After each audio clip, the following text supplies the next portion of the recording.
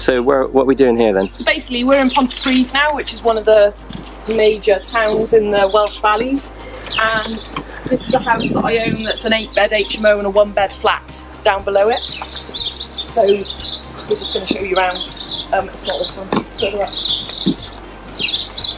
up. We're going to put a Wi-Fi extender in, check the room, and we're going to look at the flat downstairs as well, so you can see what we did. And actually, this is come this way with me and film this. So what we have here are 2 houses, and the one on the right is mine. The one on the left is actually another property developer who is coached and mentored by a pretty big name, and it's now been sat empty for about 1.5 years.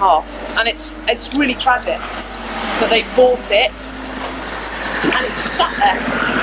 And that is a real life example of when property goes wrong. People run out of money, people are badly coached. You know, it's tragic, and I'm sure it'll get done at some point, but that house I think has been repossessed twice now in the last few years.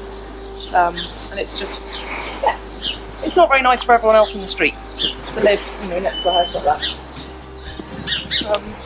So this is ours, and there are solar panels on the roof. So what's been done that you can't see, get back here. So solar panels on the roof, it's internally insulated on the front to keep the stone so that it looks nice. But then on the side and the back, it's got external wall insulation. So it's been done from the top to the bottom. There were 2 huge chimneys on that roof. We had scaffolding all the way around it. I gutted it from top to bottom. There's nothing there really that hasn't been done. The windows were there and the roof was there, but the roof's had work as well to repair it. So it was a really big job. And there's a basement as well, and there's a room in the attic. So it's actually 5 stories high.